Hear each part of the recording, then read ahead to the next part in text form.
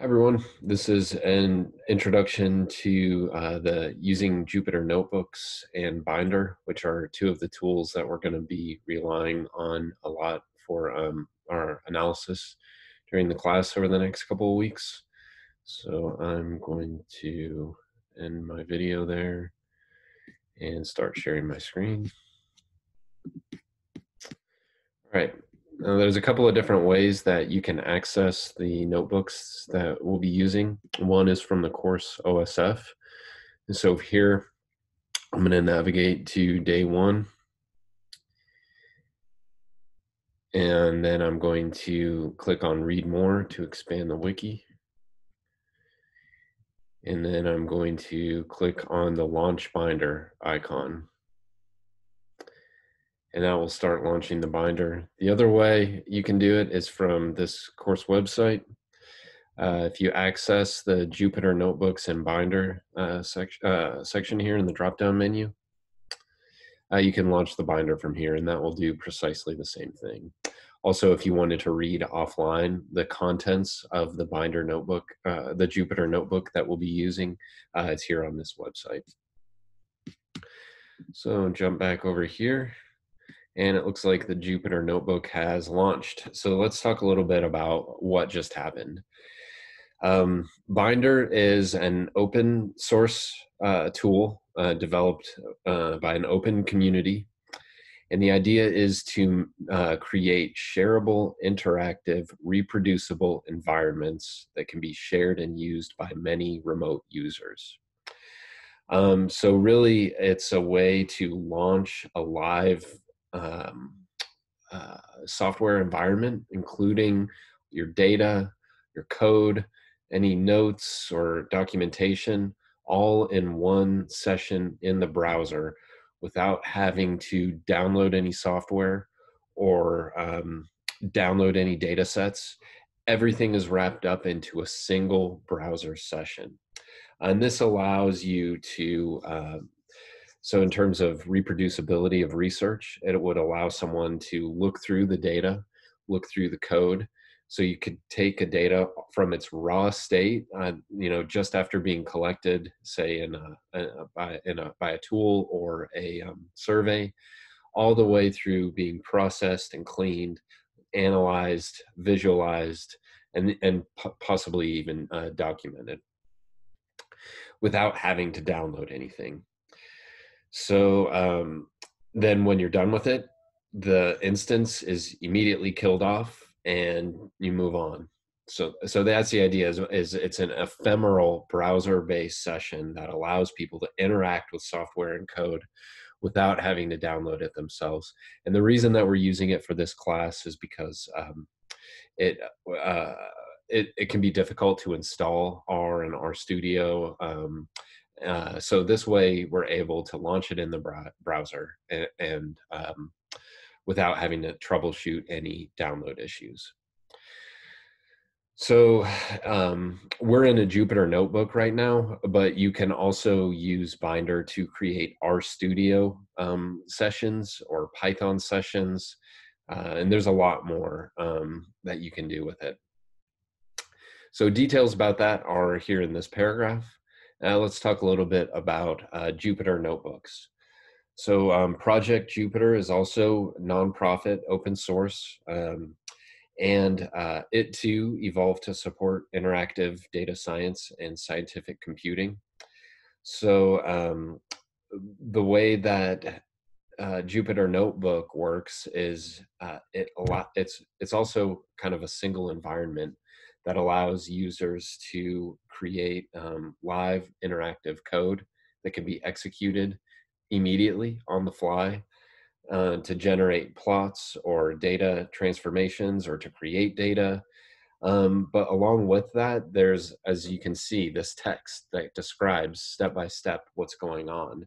And so this too promotes reproducibility in that you can explain exactly what you did step by step and then allow people to execute commands in programming language themselves and see the results in the output. So notebook documents contain both the inputs and the outputs in the narrative text. Notebook, Jupyter notebook files have a .ipynb extension. So it's short for IPython notebook, but as you can see here, we're interacting with R in this Jupyter notebook. So underlying each Jupyter notebook is what's called a kernel. And this is a program that runs the code in the background. So each notebook has a single kernel. And what happens when you start a notebook up is the application launches a kernel that runs the code for this notebook. So as you can see, we're running R. It's also possible to switch the kernel to whatever other languages you have installed. Okay, so here you could potentially shift it to Python. I'm not going to do that. But there's a number of other alternatives available for Jupyter notebooks, including Python, C++, SQL, and many more. And you can try some of those out if you click on this link without having to download extra software. Okay, so again, to reiterate, we're using Binder to host to this Jupyter notebook in the cloud so that we can run the R code in the Jupyter notebook.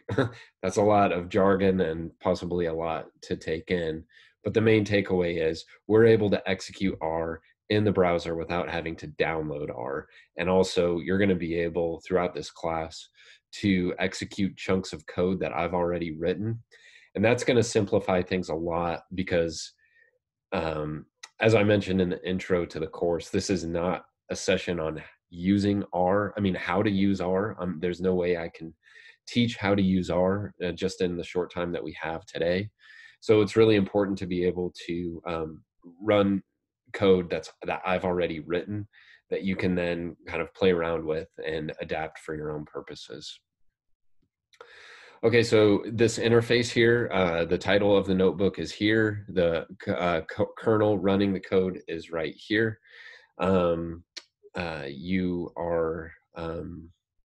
You see this menu bar here, and this will allow you to do a number of things, okay? Something to point out about this is because it's a Binder session and Binder sessions are ephemeral, any changes that you make to this document are not going to be saved.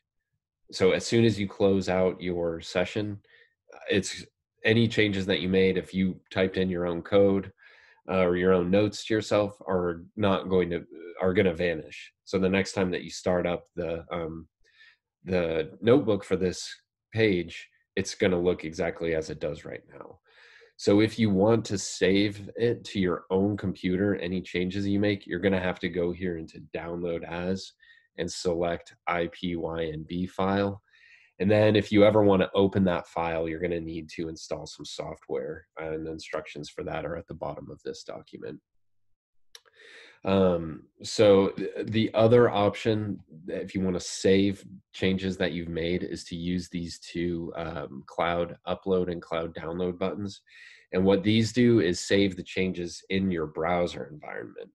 Okay, so you can make changes and then you can click on this cloud down arrow and that will save this change, save that change. And then the next time that you load the notebook, and it's going to look exactly as it did when I gave it to you.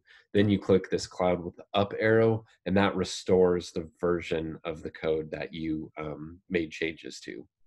So that'll only work if you don't clear your cookies and cache, because as soon as you do, that change will be deleted.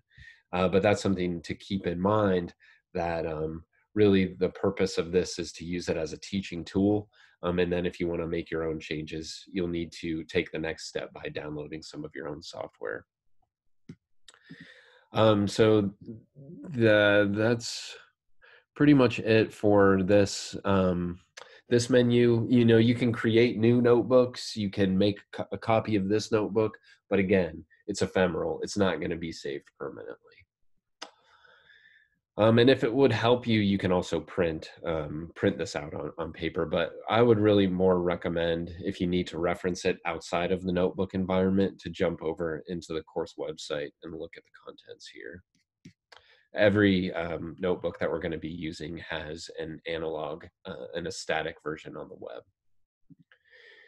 Okay, the other things I want to point out are this kernel, which we've already clicked on. So if you are inactive for more than 10 minutes, then the binder will shut down.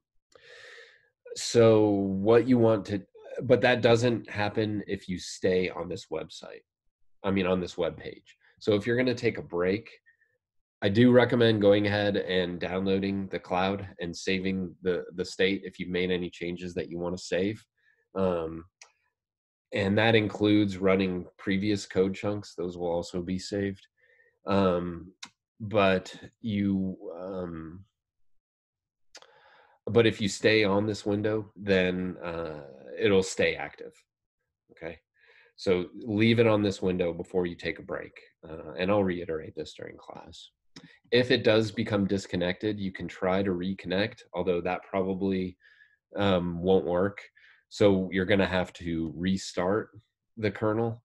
And that means that any code that you've executed previously is not going to be saved. So you'll have to go scroll back up and rerun those chunks of code. Okay, let's get into the structure of a Jupyter Notebook document. Right now, we are reading a Markdown text narrative. If I double click inside of this, you will see that it turns into Markdown. If you're not familiar with Markdown, it's basically a language created, plain text language created for drafting text documents. I'm not going to go too much into learning Markdown because that's not really the purpose of this class.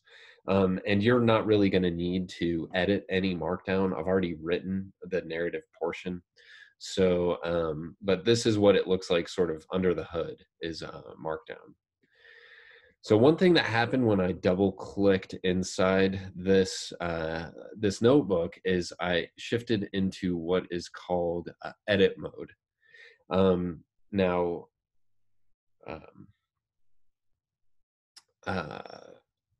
so, and you can see the border change to blue when I did that. So when I'm in edit mode, any changes that I make, if I want them to take effect, I have to click on this run button. And you can see that it reverted back. So again, if I double click, and let's say I add in a word here, edit, and then I click on run, you can see that word was made part of the document. So I'm going to go ahead and delete that and click run again. Okay, so that there's two different modes in Jupyter Notebooks. One is in command mode and one is in edit mode. And oops, I didn't mean to click on that link. So that's really something to keep in mind as we're going throughout is the different modes that exist in Jupyter Notebooks. So the next thing that I want to talk about is code cells. Okay, so we've been looking at markdown cells, which is the narrative text. Code cells allow you to edit and write new code. So one indicator that I'm in a markdown cell is you see this word markdown here. If we go down here and click on this cell, you'll see now it's in code. And what that means is that anything in here is in executable R code, all right? And that's what you want to pay attention to when you want to write code. You want to make sure that it's a code cell. So a few different keyboard shortcuts to know is you enter into command mode. One way of doing it is to double click in the cell. The other way is to press enter after you have selected the cell. So you can see when I'm in the blue border, I'm not editing it. So when I click on the left side and it's a blue border and I press enter, now I'm actually editing it. And I press escape to go back into command mode, enter to go into edit mode, control enter, or run to run the code. So what did I do right there when I press control enter? Well, there's different ways aside from just clicking on run to run the whatever cell you're in, whether it's a code or markdown cell.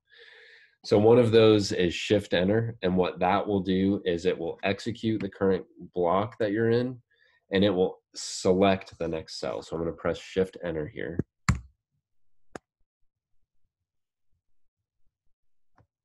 That's taking longer than it should. So what I'm going to do is restart the kernel here. Not sure what happened. Let's try that again. Okay, that looks better. And that's going to happen sometimes. That's just the nature of working in these kinds of interactive environments, is not everything goes exactly the way that you think it's going to go. So you just have to kind of roll with it and ask me on the Slack channel if you get issues as you're going through this. Okay, so what happened here is print, and then this string of text, you just ran the cell and selected the next cell. I'm going to do that again, shift enter. Print is a function in R. So basically it just printed this character string, and you can see it right here as an output, and selected the next cell. Okay, so next what I want you to do is to click into the cell and press control enter. Now what you've done is you've ran the cell, but you've stayed within the current cell. So there's two different things. Shift enter selects this cell, control enter stays in the cell that you're in. Okay, and that's important if you're gonna go ahead and make a few changes, like let's say cell width and press control enter. That's where it's useful if you're gonna go ahead and make any changes to it. And then the final little code cell is Alt Enter, or if you're on a Mac, you press Option. And what that does is it runs the code block, but then it inserts a new cell right below it. And so if you wanted to write your next statement, job, and now I'm going to press Control Enter. And then you can do that and it's already ready made for you. Or if you press Option Enter, it creates a new code cell. So the other ways to create a new code cell is if you go up into Insert, you can insert a cell above or insert a cell below. All right. Now let's say you want to get rid of these cells, you don't need them. What you do is you want to make sure you're not in edit mode. In other words, you don't want the green border. You want to make sure you're in command mode, which means you have the blue border, and then you just press the D key twice. I'm going to do that again, and I'm going to do that again. Okay. There's a few other keyboard shortcuts listed up here. B is another shortcut to create a new cell below the current cell. So what that means is if I'm here and I don't want to run this, but I do want to insert a new cell below, I press the B key, and now I have a new cell below. So I'm in command mode. I have the blue indicator, so I'm going to press D twice and delete that. A creates a new cell above it. And then there are shortcuts to change markdown cells to code or code cells to markdown. So let's say I create a new code block. Oops, you see what happened there? I was in edit mode, so when I pressed B, it just put the B key in the cell. Don't want that. So I want to go back into command mode, now press B. And whenever any new cells are created, they're created in code mode. So if I want that to be Markdown, I'm gonna go into command mode and I'm gonna press M, and that changes it into Markdown. Say M to change. And then I am going to press Control Enter, and that will render that bit of Markdown into text, and that's it. Don't really want to keep it, so before I delete it, let me enter into edit mode by pressing Enter. And then what if I wanted this to turn into a code cell? Well, I'm going to go back into command mode by pressing Escape.